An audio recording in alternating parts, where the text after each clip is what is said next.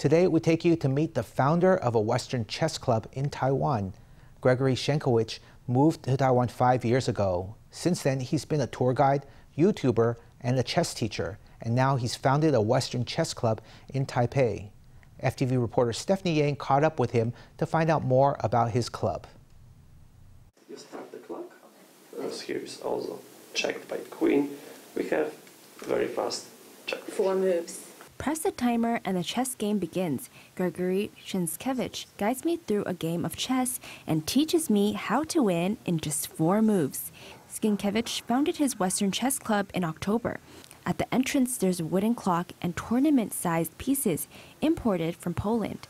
Wooden chessboard with very classic analog chess clock. Walk farther in and you'll see 4 tournament-sized tables and an electronic clock. All the pieces are weighted. 18 players can play here at once. In addition, there is a projector that is used for solving chess puzzles and playing chess positions on a big screen on the wall. Sienkiewicz renovated this space himself. The beginning was very difficult because when I rented this place, it was completely abandoned.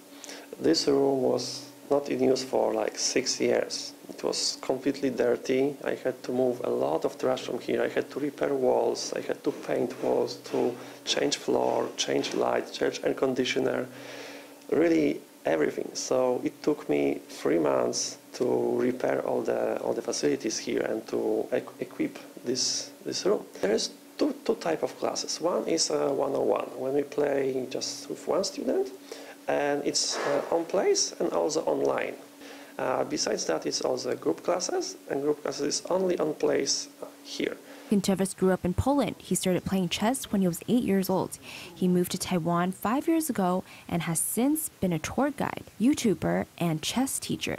He hopes that through his chess club, he can train up-and-coming chess stars and help them shine on the international stage. That's a big goal. I would say it's even my dream to find new students which can start chess from the beginning. Of course, I can also coach those who already have chess knowledge. But I think the greatest is when someone completely new is coming and you start from zero point, and then can go to tournaments and see some successes.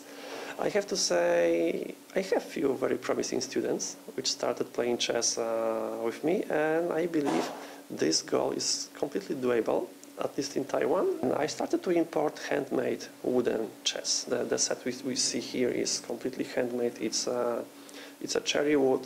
This wood even smells like a cherry here. And for me it's very important because I don't want to promote the chess as a game only, but the chess as a culture.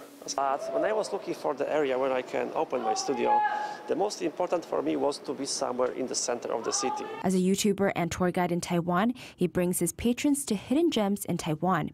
His videos are in Polish because he wants people in Poland to see the beauty of Taiwan. And first of all, I started my YouTube channel here to show Taiwan to Poland because this country is pretty unknown in Poland, so that was the first step.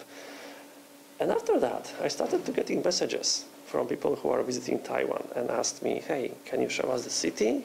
And I was thinking like, okay, why not? And that led me to my first spin-off job here when I started to be a tour guide. The only one Polish-speaking tour guide in Taiwan, so I got the niche, and I'm still guiding in Taiwan, Taipei and other cities too. 5th year in Taiwan already. I feel nice in this country, in this area. I like the convenience of life here, because even living in Taipei, which is a big city, it's enough to take MRT and be at the sea in 1 hour, or 1 hour to be in the mountain area. So I believe, despite being a small island, Taiwan has a lot to offer, and I still want to discover more. Having lived in Taiwan for 5 years, Sienkiewicz hopes to continue introducing Taiwan to the world and to promote chess. FTV reporter Stephany Yang and Zhen Luo in Taipei.